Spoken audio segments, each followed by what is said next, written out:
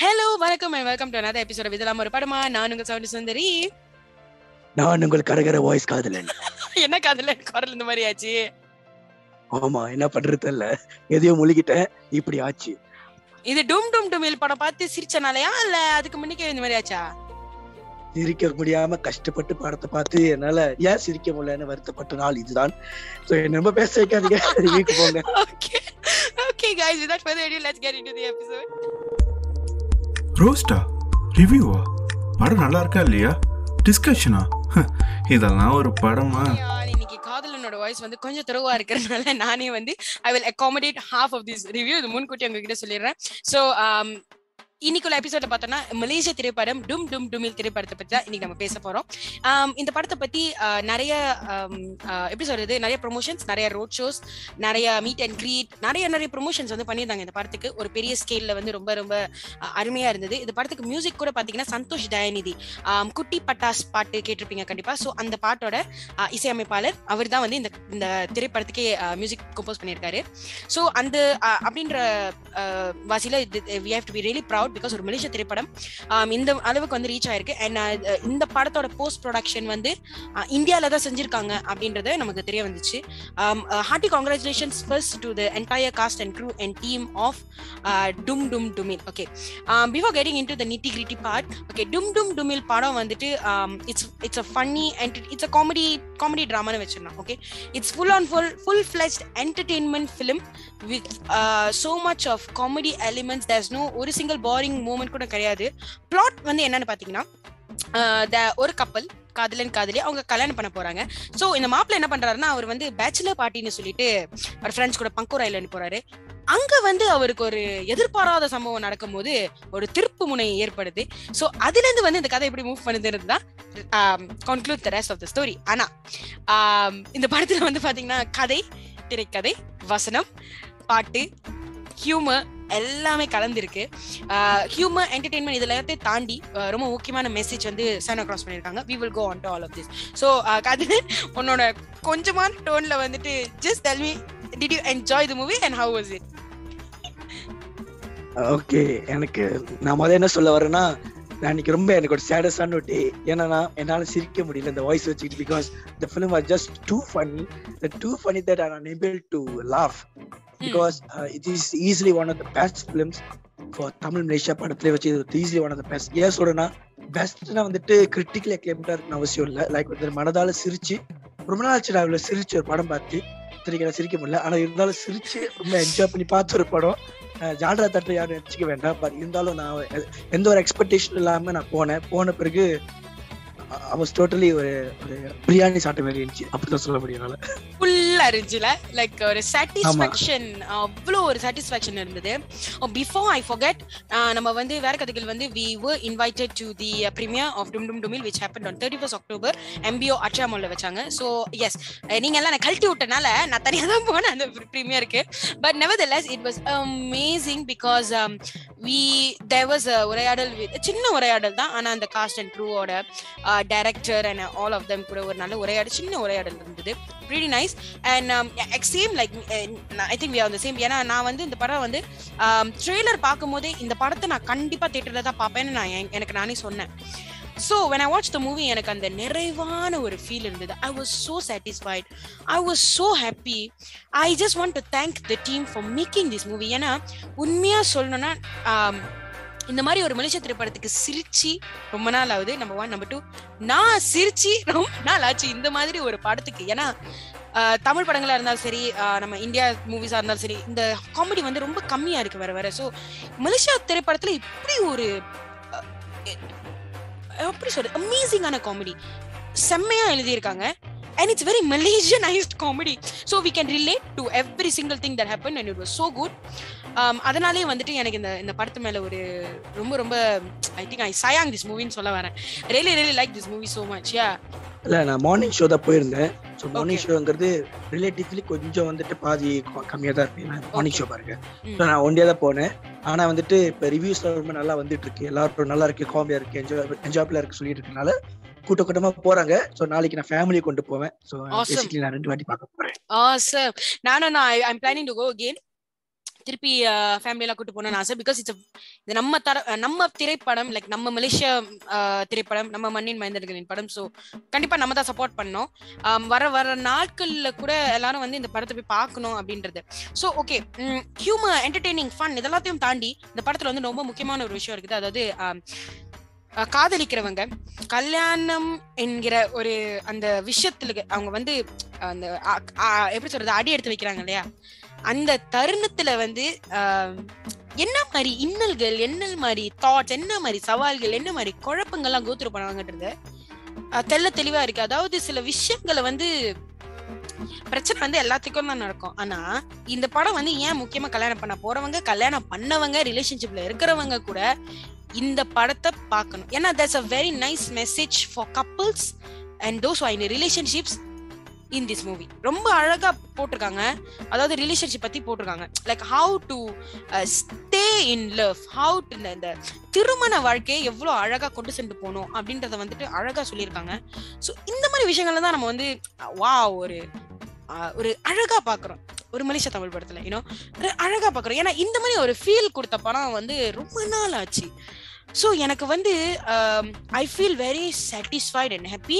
Genuinely வந்து எனக்கு இந்த டீம், இந்த படம் வந்து நல்ல வெற்றி அடையணும்னு எனக்கு ரொம்ப ஆசை இருக்கு. Before I'm getting into the acting part, நான் வந்துட்டு இந்த படத்துல எனக்கு மிகப்பெரிய பிளஸ்ஸா நான் பார்த்தது ஹியூமர், கதை, அதெல்லாம் தள்ளி விடுங்க. நான் மிகப்பெரிய பிளஸ்ஸா பார்த்தது என்னதுன்னா, the screenplay was just too good in my opinion. ஏன்னா thanks to Deepan Vignesh director பேர் நினைக்கிறேன், தப்பா சொல்லி நான் மன்னிச்சிருக்கேன். என்டையர்லி அவர் தான் அந்த படத்தை ஸ்கெட்ச் பண்ணி ஸ்கிரீன் பிளே பண்ணி ரைட் பண்ணி எல்லாம் பண்ணியிருக்காரு. Beautifully done. ஏன்னா வந்துட்டு இந்த படத்துல 2 விதமான கதையும் போகுது. ஒன்னு காமெடி ஆங்கிளையும் போகுது, இன்னொரு டார்க் ஹியூமரும் இருக்கு, இன்னொன்னு லவ் ஆங்கிளும் இருக்கு. ஸோ இதெல்லாம் வந்துட்டு neatly package within 2 hours and 5 minutes குள்ளார இது கதையை சொல்லணும். ஆனா வந்துட்டு ரஷ்டாவும் இல்லை, நல்லா back, neatly back. Screen play அவ்வளவு சர பற போயிட்டு இருந்துச்சு. ஏன்னா வந்துட்டு நீங்க சொன்ன மாதிரி லவ் ஆங்கிள், ரிலேஷன்ஷிப் எல்லாமே ஒரு எப்படி சொல்றது, ஒரு மெலோ டிராமாவை ஆக்காம அது ட்ராமடைஸும் பண்ணாம போற போக்குல அழகா சொல்லி நேர்த்தியா சொல்லியிருக்காங்க. அதுதான் படத்துல மிகப்பெரிய ஸ்பெஷாலிட்டி நான் நினைக்கிறேன். அது first biggest positive of the film. ஆமா, ஐ மீன் யா எக்ஸாக்ட்லி. ஒரு பாண்ட் மூமெண்ட் கூட இல்ல, அவ்வளோ என்கேஜிங்கான ஒரு ஸ்கிரீன் பிளே. எந்த ஒரு இடத்துலயும் யாரோ வந்து ஃபோன் கூட பார்க்கல, லெஃப்ட் ரைட்டு கூட பார்க்கல, எல்லாம் அப்படியே அந்த ஸ்கிரீன்லேயே அப்படியே க்ளூ பண்ணா அவ்வளோ fun. And I would really want to give this special. எல்லாரும் நல்லா நடிச்சிருந்தாங்க. ஆனா 2 people deserve a special mention இந்த படத்துல. என் பாயிண்ட் ஆஃப் வியூல இருந்து நம்பர் 1 இஸ் நம்ம குபேன் அண்ணன், பேபி கோவா. ஓகே, அவருக்கு பயங்கர ஒரு ஹேட்ஸ் ஆஃப். ஏன்னா he really entertained us throughout the movie. அவர் வந்து it's like the heart of the film கூட சொல்லலாம். He was dynamite. சொல்லவே விட மாட்டாங்க பாருங்க. சட்டலா அது ஒண்ணு. செகண்ட் இஸ் நம்ம விகடகவி, நம்ம மகன் அண்ணன். ஓகே, சோ மகன் அண்ணன் பார்த்தோம்னாக்கா நம்ம ஆட்டம் நூறு டைம்ல இருந்து பார்த்துட்டு இருக்கோம். he has a very ரொம்ப சட்டலான ஒரு ஹியூமர். அது ரொம்ப கிண்டல் பண்றது, அந்த சக்காஸ்டிக்கா பேசுறது, அந்த அதெல்லாம் வந்து அவர் அழகா வந்து அவர் கியூட்டா பண்ணுவாரு. அவர் கொஞ்சம் கூட மாறவே இல்ல.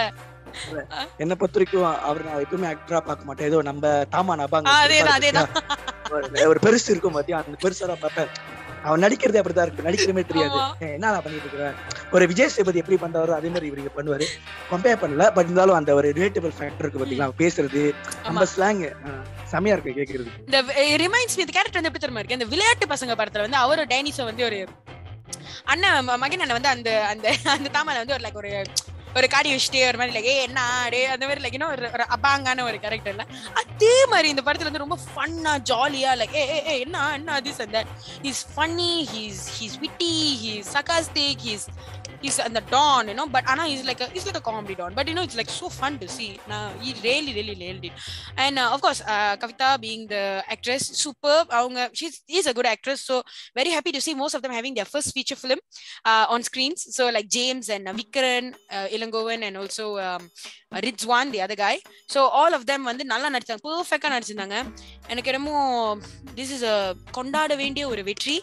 இந்த வெற்றி வந்து எப்படி வந்து அடையும்னா, நம்ம மலேசியா மக்கள் எல்லாரும் போய் அந்த படத்தை பார்த்தாதான், ஆதரவு கொடுத்தாதான் அந்த வெற்றி வந்து இந்த படத்துக்கு கொண்டு வந்து சேரும்.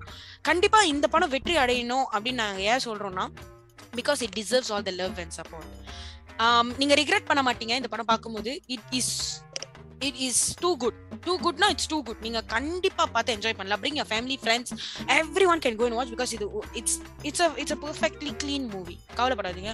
ஒரு dirty jokes இல்ல, double meaning jokes இல்ல, ஒண்ணுமே இல்ல. அவ்ளோ clean, அவ்ளோ super. BGM is good, songs are nice, cinematography is too good. அது எல்லாமே தெரியுதுங்க. சோ நீங்க அந்த படம் பார்க்கும்போது அந்த குவாலிட்டின்னு ஒன்னு இருக்குல்ல, அந்த குவாலிட்டி பயங்கரமா இருக்கு. சோ அதுக்காகவே நீங்க அந்த படத்தை போய் கண்டிப்பா நீங்க தியேட்டர்ல பார்க்கணும்.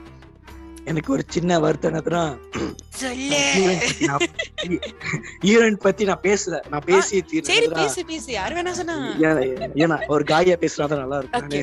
என்னதுன்னா ஐ திங்க் இஸ் ஃபர்ஸ்ட் படம் நினைக்கிறேன், டெபிட் ஃபிலிம் நினைக்கிறேன். செமையா இருக்கு. ஏன்னா ஒரு புது முகங்கள் பாக்குறப்போ லைக் ஓகே நம்ம பில்லிங்னு சொல்ல மாட்டேன், ஏதோ ஒரு அப்படிதான் இருந்துச்சு. Like acted so well. என்னதுன்னா படம் சொல்றப்போ வா நல்ல ஒரு முகபாவனையில இருக்கட்டும், நல்ல எக்ஸ்பிரஷன்ஸ் நல்லா கொடுத்துட்டாங்க. அந்த ரெண்டாவது பாட்டுல வந்து அவங்களோட ஸ்மைலி அந்த பாட்டுல தான் பாக்குறேன். Was two good. And Irfan பத்தி நான் கொஞ்சம் எக்ஸ்ட்ரா பேசணும்னா, இந்த ஒரு 3 மாசத்துல அவருக்கு ஒரு மிகப்பெரிய ஒரு சாட் போட்டு, ஏன்னா 2 மாசத்துக்கு முன்னாடி மகரந்தம்னு ஒரு சீரீஸ்ல பட்டைய கிளப்பினாப்புல. ஸோ இந்த படம் this is easily the best performance. ஏன் சொல்றேன்னா, எப்போதுமே இர்ஃபான் வந்துட்டு ஒரு ஸ்டிஃபான ஒரு மூஞ்சா பார்த்து திடீர்னு அந்த படத்துல வந்துட்டு let it go whatever he knows about acting. So நல்லா இருந்துச்சு பாக்குறப்போ. ஒரு இர்ஃபான் கிட்ட நல்ல ஒரு சேஞ்ச் ஓவர் பாக்குறேன். அண்ட் இன்னும் நிறைய சேஞ்ச் ஓவர். இன்னொருத்த பத்தி சொல்லணும் கடமைப்பட்டிருக்கேன். என்னதான் I am very big fan of him. 4-5 scene தான் வந்தாப்ல. என்னதான் நான் ஒரு மிகப்பெரிய யுவராஜ் பழமையோட ஃபேன். 4-5 சீன் தான், பட் நான் ரொம்ப என்ஜாய் பண்ணேன். அந்த ஒரு கியூட்டான ஒரு விட்டியான ஒரு கோபப்படுற காமெடி நல்லா பண்ணியிருந்தாரு. everyone did so well. Yeah, and hats off to everyone because they acted so well. Even those two மகனுக்கு வந்து 2 helpers இருந்தாங்கல்ல, baby yeah one is Ratish and another one our பேரு எனக்கு சரியா தெரியல. So both of them also acted very well. It was quite funny, so it really complements the screenplay. So அதான் சொல்றேன், dialogues were also very Malaysianized. அதனால என்னமோ எனக்கு வந்து இது ஒரு கானா film பாக்குற ஒரு ஃபீல் கொடுத்தது லைட்டா அந்த மாதிரி. இங்க டயலாக் சொன்னதா ஞாபகத்துக்கு வருது. படத்துல ஒரு இது ஸ்பாயிலர்ல கவலைப்படாதீங்க, ஒரு டயலாக் வரும், எனக்கு ரொம்ப பிடிச்ச டயலாக் அது. ஒரு கேரக்டர் சொல்லும், அது லவ் கல்யாணங்கிறது ஒரு பெயிண்டிங் மாதிரி, 2 பேரும் எழுதுற பெயிண்டிங் மாதிரி. சோ 2 பேரும் சேர்ந்து அலைன் பண்ணி எழுதுனாதான் அது பெயிண்டிங் அழகா தெரியும், இல்லாட்டி சர்வநாசமா போயிடும். சோ அது அந்த கட்டத்துல அந்த டயலாக் பார்த்து ரொம்ப பியூட்டிஃபுல்லா இருந்துச்சு. ஸோ ஓவரால் டயலாக்ஸ் ரொம்ப நல்லா இருந்துச்சு. ஏன்னா இனிமேல் பார்த்து டயலாக்ஸ் இருந்தாதான் வந்து அது காமெடியே தெரியும். சோ சூப்பர் அழகா எழுதிருக்காங்க, சூப்பரா எழுதிருக்காங்க. என்ன மில்க போல நீங்க பேசுங்க. ஓகே, இல்ல நீ சொன்னதே அவ்வளவு அழகா சொன்னடா. Thank you so much. No seriously, I have to agree. Dialogue அவ்வளவு அழகா எழுதிருக்காங்க. தோ எனக்கு சரியா ஞாபகம் இல்ல, பட் அந்த தருணத்துல நான் பாக்கும்போது நான் ரொம்ப வியர்ந்தேன். வாவ், இவ்வளவு அழகா எழுதிருக்காங்க. இந்த நொடியில வந்து உனக்கு கண்டிப்பா சொல்லணும், the director has a very strong foundation. அவர் வந்து 17 years கழிச்சு ஒரு படம் வந்து நல்லா கொடுத்திருக்காரு. So hats off to him and his entire team, cost and crew எல்லாத்துக்கும் உங்களோட அந்த விக்னேஷ் டைரக்டருக்கு நான் மிகப்பெரிய செல்யூட் ஏன் கொடுக்குறேன்னா, ஒரு சீனுக்காக கொடுப்பேன். என்னன்னா விக்னேஷ் பேர் இதுக்காக மட்டும் இல்ல. என்னன்னா ஒரு படத்துல ஒரு சீன், இது ஸ்பாயிலர்ல கவலைப்பட வேணாம், ஸ்பாயிலர்ல டோன்ட் வரி. ஒரு சீன் இருக்கும், ஒரு கேரக்டர் தனியா உட்கார்ந்து இருக்கும், மத்த கப்பல்ஸ் எல்லாம் பார்த்துட்டு அது ஃபீல் பண்ணும். அந்த கேரக்டர், அது எந்த கேரக்டர் சொல்ல மாட்டேன், ஃபீல் பண்ணும். அது எல்லா முரட்டு சிங்களுக்கும் கனெக்ட் பண்ண வேண்டிய ஒரு சீன். பியூட்டிஃபுல்லா இருந்துச்சு. Like it was really subtly beautiful. Yes yeah ரொம்ப அழகா இருந்தது. எனக்கே அந்த சீன் ரொம்ப பிடிச்சிருந்துச்சு. awesome yeah yes. இது வந்துட்டு ரிவ்யூவா நாங்க சொல்லல, ஏன்னா இந்த படம் எங்க 2 பேருக்கு ரொம்ப பிடிச்சனால இது ஒரு கொண்டாட்டமா நாங்க கொடுத்துட்டோம். இப்போ வந்து ரிவ்யூ பாத்தீங்கன்னா மன்னிச்சிருங்க, இது ரிவ்யூவா ஆமா டும் கொண்டாட்டம். ஒரு கல்யாணத்தை எப்படி செலிப்ரேட் பண்ணுவோம் அந்த மாதிரி தான் இந்த ரிவ்யூ படத்தை செலிப்ரேட் நாங்க முட்டு கொடுப்போம்டா. as you guys know, நாங்க usually எல்லா most of the Malaysia திரைப்படங்கள் வந்து பார்த்துட்டு நாங்க இப்படி தான் வந்து ஏதாவது ரிவ்யூ பண்றோம். but this movie really won our hearts and is definitely going into our best films of 2022 கண்டிப்பா. So congratulations to the entire cast and crew and the team of Dum Dum Dumeel. மறக்காம Dum Dum Dumeel படத்தை வந்து தியேட்டர்ல பாருங்க. It's competing with 3 other Indian movies, but நம்ம மண்ணின் மைந்தர்களோட படத்துக்கு கண்டிப்பா ஆதரவும் அன்பும் நம்ம கொடுக்கணும். So கண்டிப்பா அந்த படத்தை போய் தியேட்டர்ல பாருங்க. Okay, thank you so much guys for listening and do subscribe to our Verrakathaigal YouTube channel and also follow our segment Ithelam Oru Padama on Spotify as well. Okay, thank you so much for listening and tune in with us for more episodes. See y'all.